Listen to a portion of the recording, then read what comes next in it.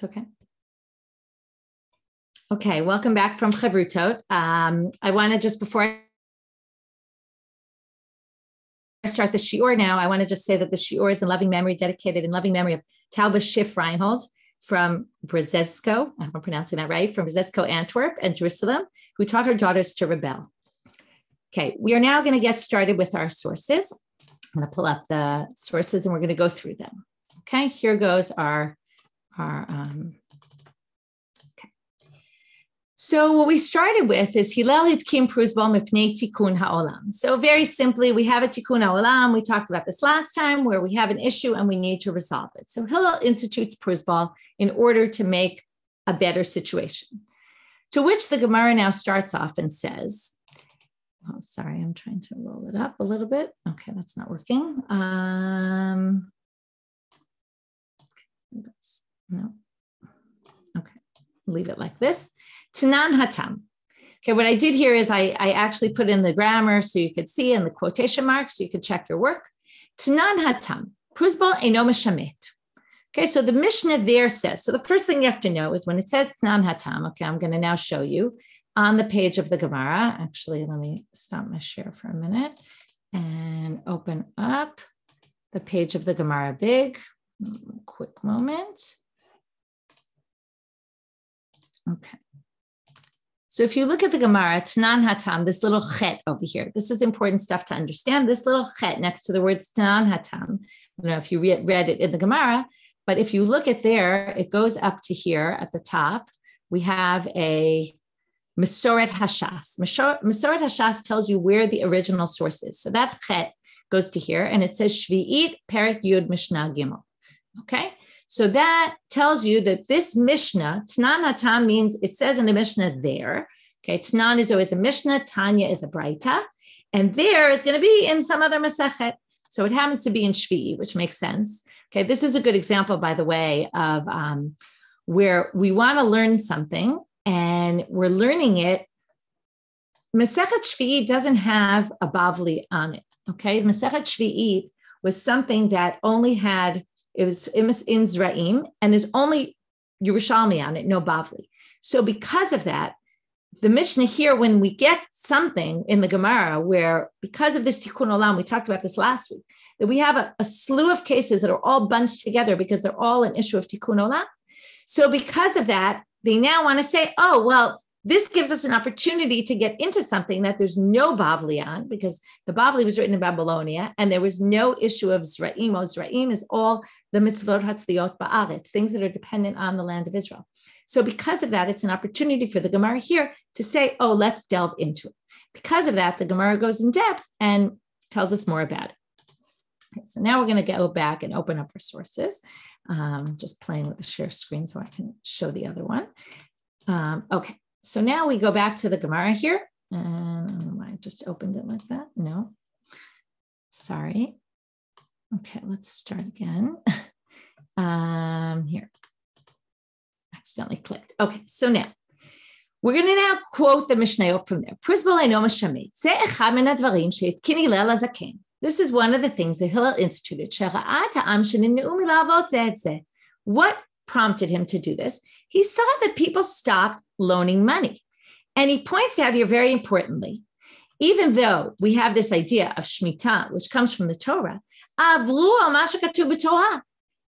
What happens? People are now, this created another Torah issue, which is the Torah says, if you want to know where this is, you can look at the Gemara at the Torah or tells you exactly where the pasuk is from. It's from Sefer Dvarim, chapter 15. Hishamer lecha pen yedavar im levavcha bilyal. Okay, which really, you have to read the whole verse to understand. But it says, pen yeh, maybe you'll say, karva shnata sheva shnata shmita. The Shemitah year is coming.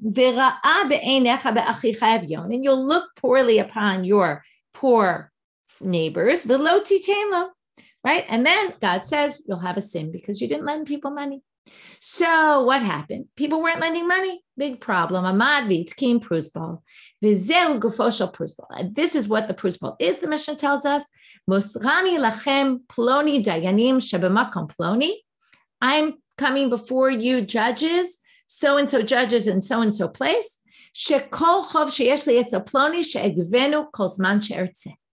Any loan I have, you basically come to the court and you say to the court, now court doesn't necessarily mean court. Court means any three people, right? If you know, when you go to, you do hatarat nedarim, you do it in front of three people, any three people. So you go and you say, any loan I have, I'm going to collect whenever I want. The dayanim chotmim lamata o edim, you need judges to sign or witnesses, and you're done and good. Now you can just collect your money. It's a little bit strange how this works. So the first thing to note is that if you look at the Mishnayot there, okay, so the Mishnah is their list. Ha'ones v'hamefate, okay? So now I wanted to go back into the context of the Mishnayot in Masechet Shvi and look at the context. Ha'ones v'hamefate v'amotzi shemra v'chol ma'aseh beitin. These are people who are obligated to pay someone else for damage they did, okay? This is whether you raped, seduced a woman, okay, not for us, but a man rapes or seduces a woman, and or a man claims that his wife wasn't a virgin when he marries her. If they lied about these things, or the Motzi Shemra was a lie, the Ones V'hamefate obviously wasn't a lie, they have to pay a certain fine. Now, this fine is called a Maaseh Beitin. This, they're telling you, a Mishamtin, okay? There's no law of, Shemitah comes and you no longer have to pay. Okay, that's category one that's on the outs. Another category, Malvel Amashkon. If you give collateral for your loan, you give a security and you say, okay, in the event that I don't pay you back, take it from here. Well, then also Shemitah doesn't override it because you've basically given back the money, so to speak. So your loan is not canceled. Third case, hamoster sharatav lebeitin. If I give all my documents to the court and I say, listen, instead of me claiming the loan, I want you to claim the loan, okay? The court is in charge and a mishamtin. If you got to the Midrash Halakha, you saw the source for that halacha. Then the Mishnah says, then we go to the Mishnayot that we saw already, which is Pruzbal Leino Meshamet, okay? And Pruzbal is another one in the list. So we have number one, Maaseh Beitin. Number two, loaning with a security. Number three, giving your documents to the court. And number four, Pruzbal. That's the way the Mishnah lines them up. According to the Mishnah, there is no connection between Moser Sharatav Lebeitin and Pruzbal. And in fact, in the language of the Mishnah, it doesn't really sound connected either. It's a little bit connected because you go to the court. But notice what he says. He doesn't say Moser ani lachem, my documents. He says, I'm making a declaration to you that any chov that I have, right? Anyone that owes me money, I will collect whenever I want. And the court signs, and it sounds from here, these are two disconnected things, okay? But if you move to the Midrash Tanaim, which is a Midrash Halakha, there's two major differences here. One, and this will be good review from the course that you, if you took Leah Sarna's introductory course, which is number one, the main difference between a Midrash Halakha and a Mishnah. You can see it very well highlighted here, which is that the Midrash Halakha starts with a pasuk. The Mishnah didn't get to any psukim at all. It didn't derive anything from a pasuk. The Midrash, it did quote a pasuk about why Hillel instituted Pruzbal, but it didn't connect how he got to it from a pasuk. The Midrash Tanaim here, which is a Midrash Halakha, comes and says, we're going to derive this from a verse. What's the verse? Asher yelachat achicha tishamei yadecha. That's the verse that discusses the shmitat ksafim, what we call the cancellation of loans. It says, whatever you have that your brother has that's supposed to get back to you, tishamei, right? You no longer collect. Now, notice it says, et achicha. Achicha always means your brother, which means what? Lo hamoser sharatav lebeitin. It means between me and you, but not between the court and me or the court and you. Once the court comes in, then it's out.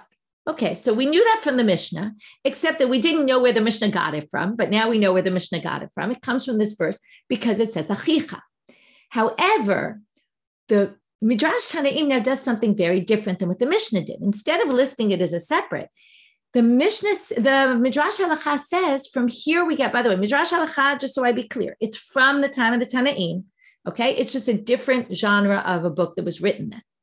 And so number one, it's a different style, but number two, sometimes the content is different from there in the Mishnah. And here the content is very different. Mikan Yitzkin Hillel Pruzbal. This is where Hillel got the idea for Pruzbal from. The Mishnah really doesn't explain anything. The Mishnah says, you can just give this document and, it's done. And that Hillel it sounds like Hillel made something up and decided that because of Tikun Olam, we're going to change what normally happens. And, he made what we call yesh me'ayin, right? It came from nowhere. According to the Midrash Tanaim, it didn't come from nowhere at all. What did he say? He basically says that Prusbal is basically giving your documents to the court. And so then the question is, well, if that's the case, well, then isn't that Torah law? Like, why is it Tikun Olam, right? It's a little bit strange here because what Hillel basically does is he basically says, we're going to all give our documents to the court. And with that, we're going to override this entire law of Shemitah Ksafim, because as long as you give it to the court, Torah says you can collect your loan. So to understand this, so here's the chart, okay? According to the Mishnah, what's the relationship between Moser Shtar Tav Lebeit and giving your contracts to the court or Prusbal? There's actually no relationship between them at all, other than the fact that they're both exceptions to the rule of Shmitat Ksafim, of loans being canceled. But according to the Midrash Tanaim, it's basically the same thing. And what Hillel really did was, and now there's going to be, I'm going to give you one approach, and then we're going to read the Ritva, who gives a little bit of a different approach of understanding the Midrash Tanaim. And then I'll send you back to Chavruta again, which is basically Hillel said he popularized it. He basically said, I want, maybe not everybody knew this law. And what he said is, listen, if you all give your contracts to the court, well, the Torah says then you can collect your money. So everybody, let's do it. And he basically takes something that was very uncommon, likely, and makes it very common. And that was his takana. Now, at that point, it's not such a big takana at all, right? He's basically taking the Torah law and he's saying, well, let's popularize it. The Ritva has a very interesting commentary here. So the Ritva says, Im Tomar, if you want to say, V'hadi Hillel nami midoraita, well, then it's basically Doraita, right? It should be, I don't know why there's a quote there. It should be there, but okay. But if you're going to say what Hillel did was basically from the Torah, Uchidetanya b'sifrei, and as we see in the Sifrei, which is another Midrash Halakha, which says something very similar. Okay, I'm going to just basically skip that part because it's already like the Midrash Halakha. V'yesh lomar de mesirat shtarot deoraita, v'ati Hillel v'itkim prusbal. Here come the keywords. Tahavya kim mesirat shtarot. It's not exactly like you're giving, and if you notice the wording of it, you're not actually giving your documents to the court. It's as if you're giving your documents to the court. As you say, Mosrani lebeitim ploni uploni, va'af al gav de lo masal mehane. Says, it's like you're giving your documents, because what do you really do? You write out this document that says, as you saw before, right? It says, I'm giving I'm giving a declaration before you, and I'm now going to collect my loans. You don't actually physically give your documents to the court. So what Hillel said, so again, we have one option is it has nothing to do with Prusbal and Moser Shtar Tav are two totally different things. We had the other explanation that they're actually one and the same. And all Hillel did is popularize it. According to the Ritva, the way he understands the Midrash Halakha is a little bit different. What he says is, no, what he did was he said that even if you don't give your documents, you can write this document of Prusbal, and it's as if you gave your documents. So he comes up with this in between, because he really says it can't be the Hillel was just coming and reinstituting this Torah law, because then it wouldn't be called Tikun Olam. It wouldn't be this, right? Tikun Olam is usually where we change something. So what he did is basically he said, even if you don't give your documents, it's as if you give their documents. And he says, you can even see in the Yerushalmi, it says, even if your documents are in Rome, this will still be effective. So he comes up with this middle position. The Ritva goes on to prove what he's saying. He says,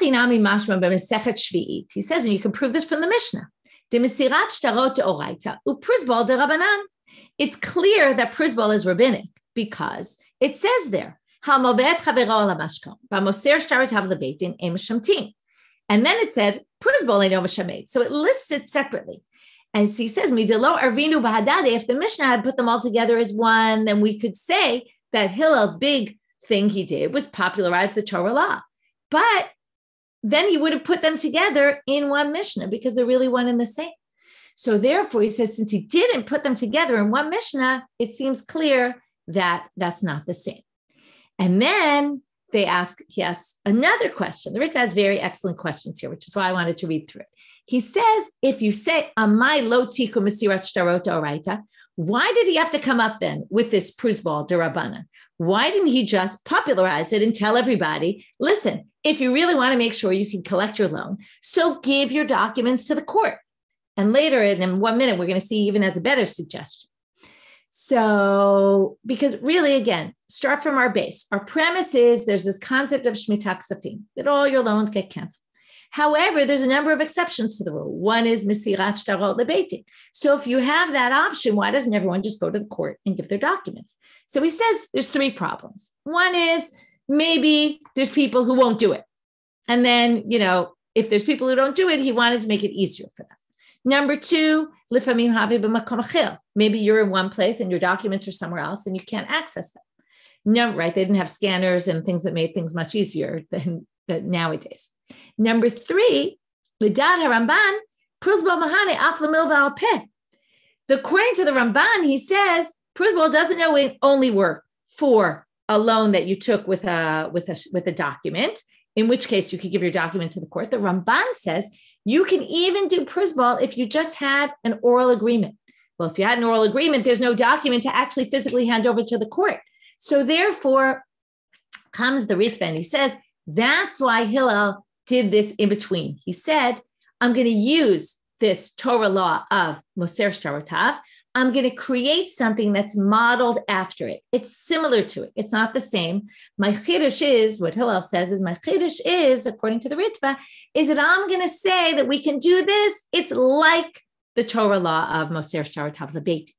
And the very last question of the Ramban is, why didn't he just say, this is another way you could have avoided it, that when you take out the loan originally, this is another way. Remember I told you if the loan isn't due yet, then it's okay. So likewise, if I made a condition, and when I gave you the loan, I said, al menat shelo tishmitenu shvi, we made a condition, we stipulated that this is under condition. I'm loaning you the money that when the Shemitah year comes, I'm not going to cancel the loan. It would work. But again, he says, listen, we have to look around. People won't necessarily remember to do that when they take the loan. In other words, Hillel came and said, right, we have to, again, this is the Ritva's understanding, but what he says is we have to make sure that we cover all our bases. What about the people who don't have their documents around? What about the people who didn't remember to make the condition in the beginning? What about, right, there's so many different factors that will, again, what will happen because there's so many different factors, it will prevent people from loaning money in the first place. So came Hillel and he says, we have to institute some new thing and we have to fix the problem. And the way we're going to do it is not to make everybody give their documents to the court because that's too difficult. We're going to model after that, but change it a little bit. Make it as if you did it. So this is as if you gave it to the court, but even though you didn't. The big question that's really left, and that's what the second half of the class, and that's where we're going to get much more into the Gemaras here, which is, how could he do that? The law, by Torah law, is you have to give your documents to the court. So how could Hillel come and say, again, whether you read it the way the Midrash reads it, the Midrash Tanaim, and the way the Ritva understands it, or whether you understand it, if you say he popularized it, well, then it's not so difficult. But if you say, like the Mishnah seemed to say, which is this is a whole new thing, yesh me'ayim, where it comes out of nowhere, then the question's even stronger. And that's the first question the Gemara is going to ask, which is, if by Torah law the loans get canceled, how can Hillel come and just change this? And it's a fabulous question because it really gets to the core of Takanot Rabbanan. How much power do the rabbis have? And depending on how you read this and how you answer the question and how the sugya is going to play out, it's all affected by how much power you actually think the rabbis have, right? The more you say that Hillel, like even just what we did now, if you say Hillel just popularized something that was Torah law, then you obviously don't think that the rabbis have a lot of power to change things. So when you see he made this big takana, you're going to say, well, it was really only this, right? He really just popularized something that was already existing by Torah law. If you say he made up something yesh me'ayin out of nowhere, then you basically are saying, that the rabbis have the power to come and create new things without issue at all. So that's a very, or you have the middle position. So it's a very fascinating concept. And I'm going to throw you into El Chavrutot again. We'll have about, I guess we could take 18 minutes, I'll give you, and cut a little off my shir, cut a little off your Chavruta. And I just want to point out there's one mistake in the sheet that I noticed, which is on question number, here, I'll pull it up for a second just to show you. On question number, here. Okay, on question 3, you're supposed to punctuate a section. Okay, I actually added it in. I basically copied and pasted the words here because the words were supposed to be in the box to punctuate, but they're not in the box. Your box is empty. So you can just take the words, copy and paste them into the box and then punctuate them. It's actually pretty short anyway. So if you don't do that, it's also fine. You can just punctuate it in your head. It's a very short section. Okay, to Chavrutot.